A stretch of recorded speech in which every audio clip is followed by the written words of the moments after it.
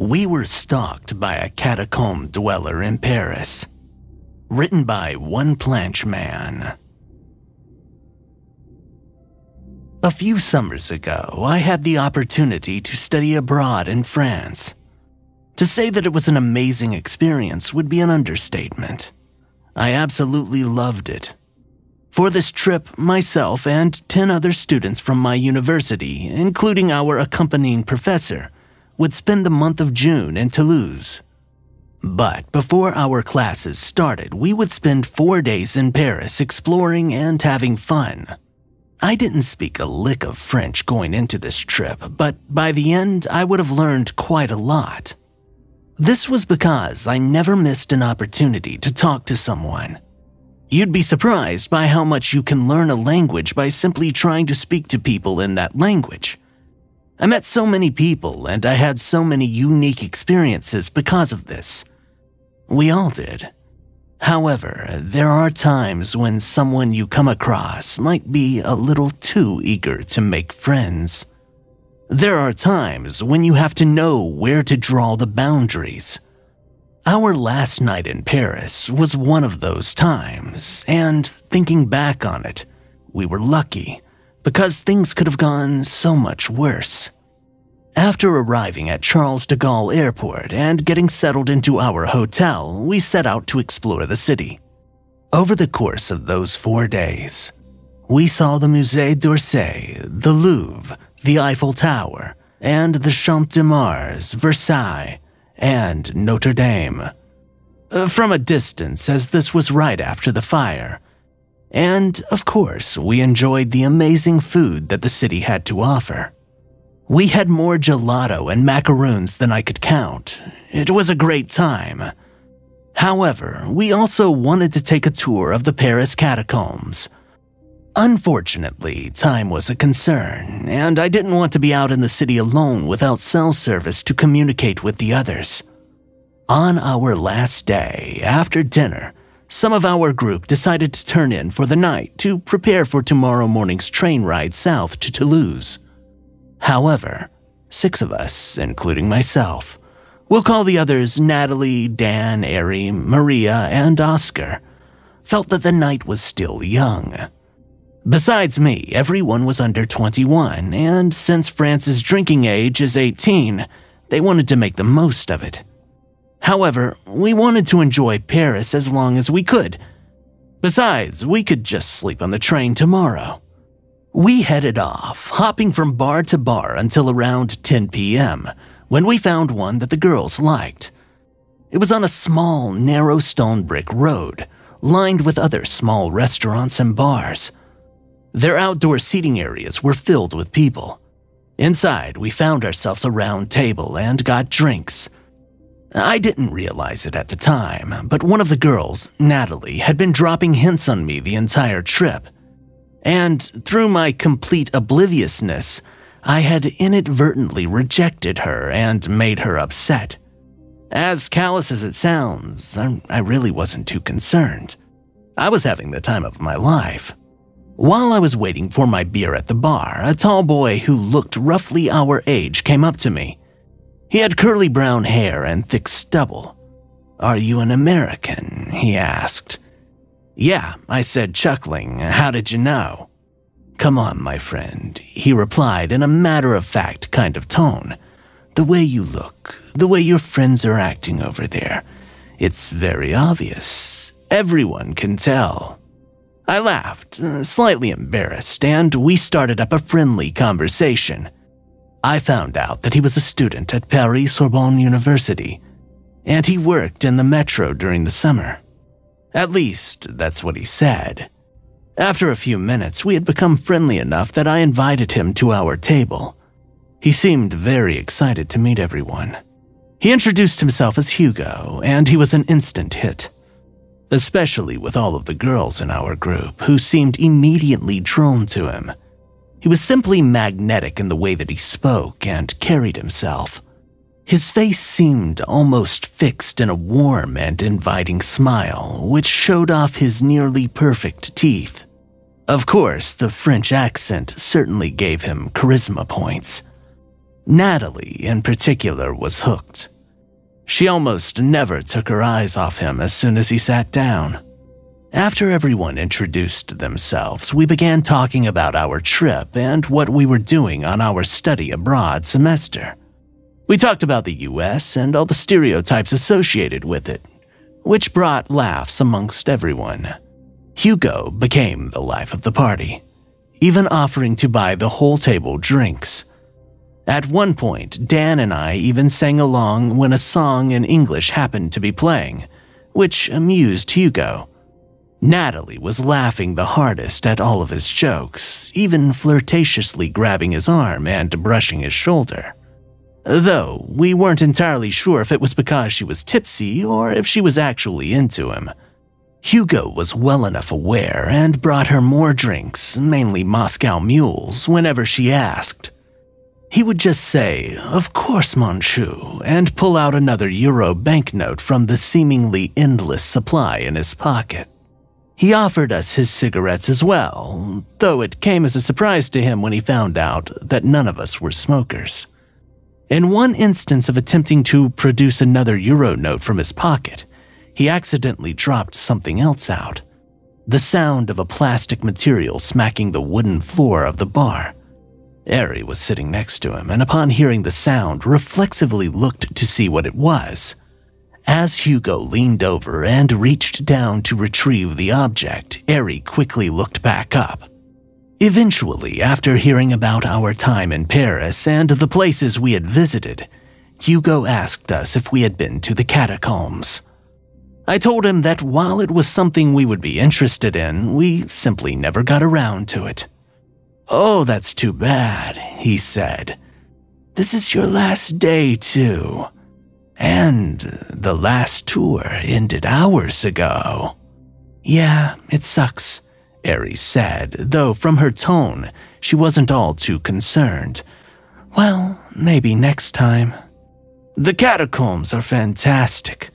I think you really should have gone." Hugo was suddenly transfixed on the topic, now that he had brought it up. "I love it. Imagine a city of the dead under our feet. Hundreds of kilometers of tunnels, much of them unknown." "No way, dude." Dan, who had probably had a drink too many, several drinks ago, said. It sounds spooky," said Maria. "Maybe you should take us next time we're here." "Why wait?" Hugo paused, his voice suddenly slowing down. "Why don't we go tonight?" "What do you mean?" Ari asked. She could handle her liquor, and now she had suddenly sharpened up. I think we all knew what Hugo was implying, though none of us were willing to say it aloud. "I mean, we visit the catacombs. I can take you there.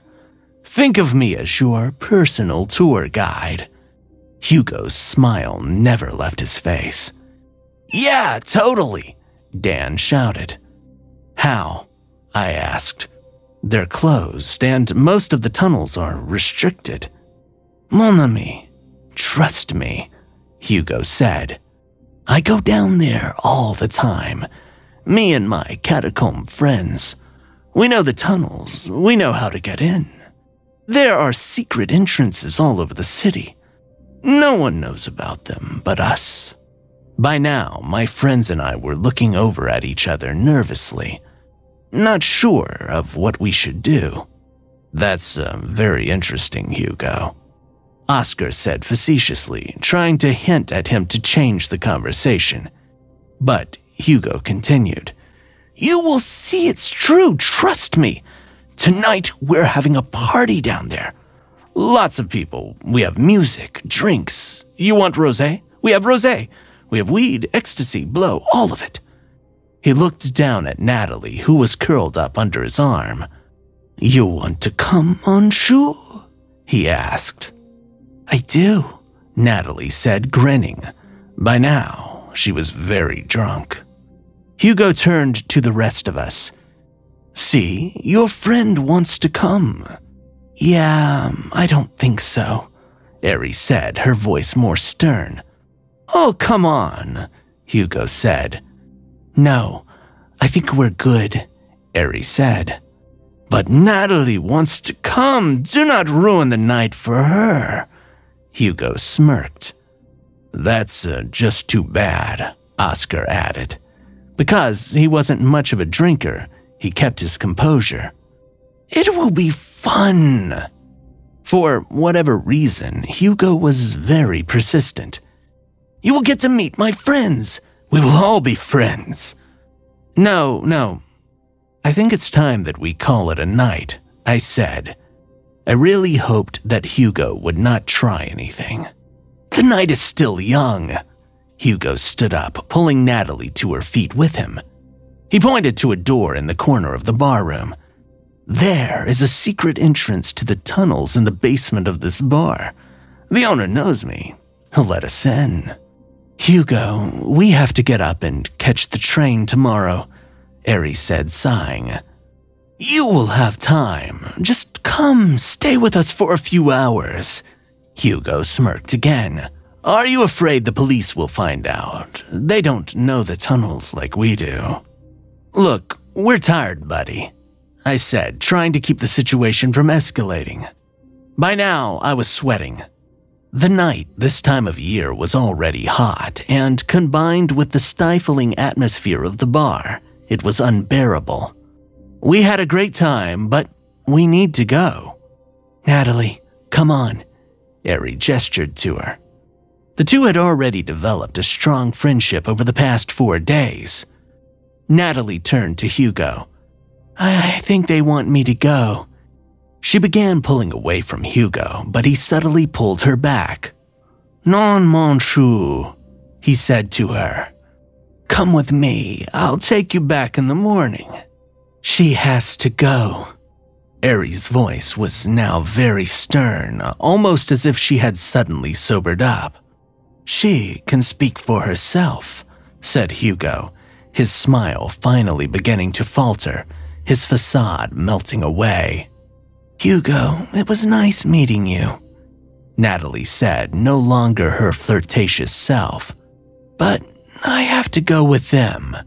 She tried to pull away again, but Hugo maintained his grip on her arm. Let's go. Oscar's voice pierced through the noise of the bar, non-verbally telling him that it wasn't a good idea to pull something like that in a crowded place like this. Hugo's smile was now completely gone. He fixed his eyes on Oscar, slowly loosening his grip. He turned to Natalie. It looks like this is where we part. That's too bad. Yeah, sorry, Natalie replied timidly. Come on, we're going back to the hotel, Ari said. Where are you staying? Hugo asked. Natalie began to reply. Oh, we're at the… Natalie. Ari stopped her, grabbing her arm. Don't. She yanked her away, leading her out of the bar. Night, bud. Dan waved at Hugo in his stupor, oblivious to what was going on. Outside, I breathed a sigh of relief. I was still feeling the tension from inside the bar. I was shocked at just how persistent Hugo was. I apologized to the others, realizing that I should not have invited him to our table. But something told me that he would have approached us anyway. Regardless, we were just happy to have gotten out of that situation. At least, we thought that that was the end of it. It was nearly 1 in the morning now, and the streets were quieter. Natalie walked with an arm over Ari's shoulder, as she was too dizzy to keep her balance. As we made our way down to the nearest metro station entrance, I couldn't shake the feeling that something wasn't right. I was looking in every direction, occasionally glancing over my shoulder. Oscar must have noticed this, as both he and I were at the rear of the group, and he gestured for me to look back. I stopped and looked, and in the shadow of a building, partially lit by an amber street lamp, was a tall figure. In the silhouette, I could see the figure had a head of curly hair. It was Hugo. The others heard us stop and look, and were about to look themselves when I frantically whispered for them to keep moving and pretend we didn't know that Hugo was behind us. Eri whisper-yelled a curse to him. She tried to rush to us, quickening her pace and almost causing Natalie to trip. We had to get to the metro fast. We had to lose him before he found out where we were staying. Eri finally spoke. "Hey guys, I have to tell you. Back in the bar, he accidentally dropped something out of his pocket. I only got a quick look at it, but it was a driver's license. It was a California driver's license. The picture on it, it looked like a woman." "What? Do you think that he knows you saw it?" I asked. "I don't know. I hope not." Eri's voice wavered. "What was he doing carrying a California driver's license?" Maria stammered. "Where did he get it?" "Let's not find out," Oscar said. Several blocks down, I glanced back. He was still following us. I could see him walking at a brisk pace, while still remaining calm enough as not to arouse suspicion. As he passed in and out of the pools of light from the street lamps, I saw that he was diverting his eyes. Did he know that I had seen him?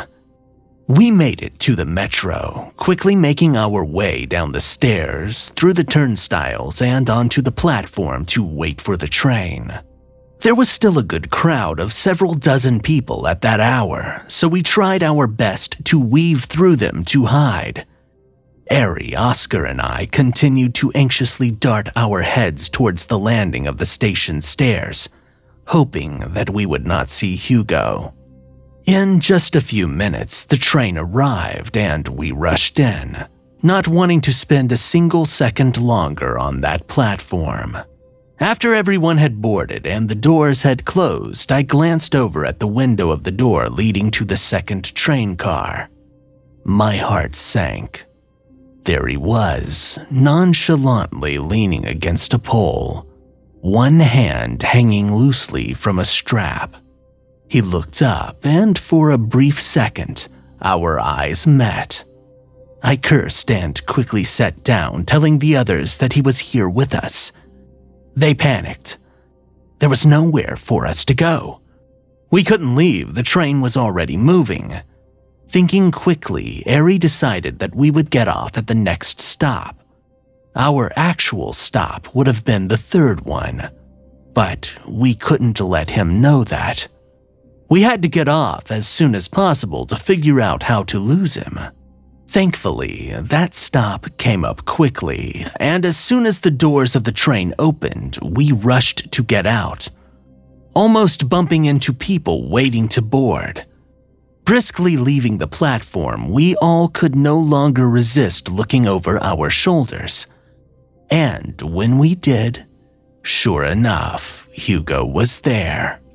He had gotten off as well and was speed-walking our way. Ditching the subtle act, he now fixed his glare on us, eyes peeled wide open. We rushed through the turnstiles, desperate to put as much distance between him and us as possible. Rounding a corner, we were relieved to finally see a police officer standing nearby. However, he wasn't just a normal officer. He was a member of the gendarmerie, more aligned with the military rather than civilian law enforcement. We called out to him, and instantly he turned to look in our direction. However, he only paid attention to us for a split second, before his eyes immediately darted to Hugo, who had nearly closed in. The gendarmerie officer broke into a sprint, yelling, "Police, arrête! Merde!" Hugo hissed through his teeth as he immediately turned and ran. We didn't have time to process what had happened because as soon as the officer had run past us, more officers, all of them gendarmerie, rushed into the metro. Some continued ahead to aid the first officer in pursuit of Hugo, while the rest, which were a team of GIGN operators clad in body armor and carrying rifles, gathered around an inlet in the wall. The first officer had been standing outside of that inlet, and now we could see that it held what looked like a service entrance of some kind.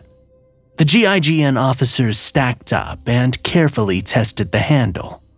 When they saw it was unlocked, one man slowly cracked the door open, checked inside with his rifle at high ready, and made his way in.